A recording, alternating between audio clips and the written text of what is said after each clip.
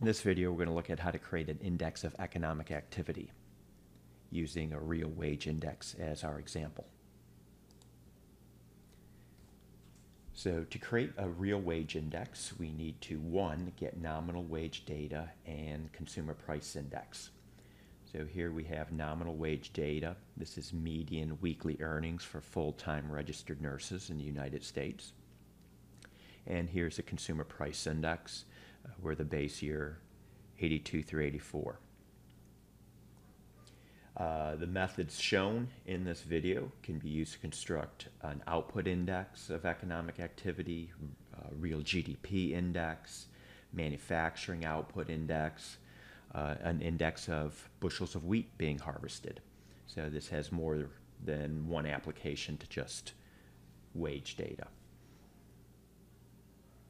All right, step two is we're going to calculate the real wage, and we're going to just take the nominal wage and divide it by the consumer price index for that year, and then multiply it by 100. So 781 divided by 172.2 multiplied by 100, that puts this nominal wage into real wages, and it's 453.54. So again, the real wage is expressed in the base year prices. So again, our base year is 82 through 84. And so I do that for each entry here, for each year. So in our final step, we're going to calculate the real wage index. We need to specify a base year, and I'm going to specify 2000. I could have picked another year, but I like to pick the first year of our data. So in this case, year 2000. And to create the real wage index, which is in this last column here, I'm going to take the real wage in that year, and we're going to divide it by the real wage in the base year. So this 100 is just simply taking 453.54 and dividing it by the base year real wage of 453.54, and then multiplying it by 100. So when we create this index here, our base year will be normalized to 100.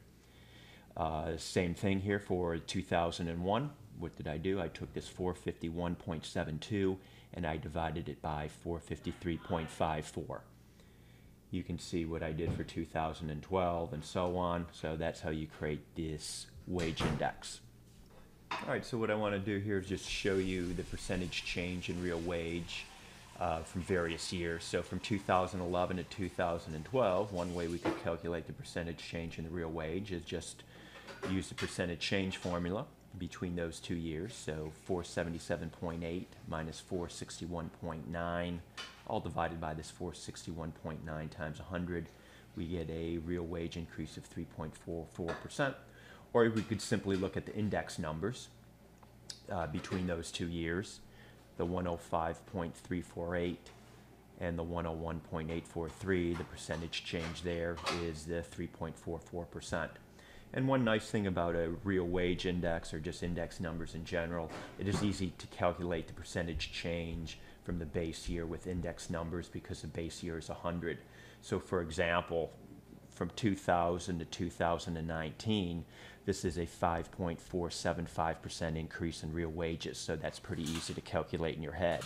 If you tried to do that just by looking at this real wage column here, you would have to calculate the percentage change between 453.54 and 478.38, which is a little bit more difficult. All right, I will stop here. I hope you found this video helpful.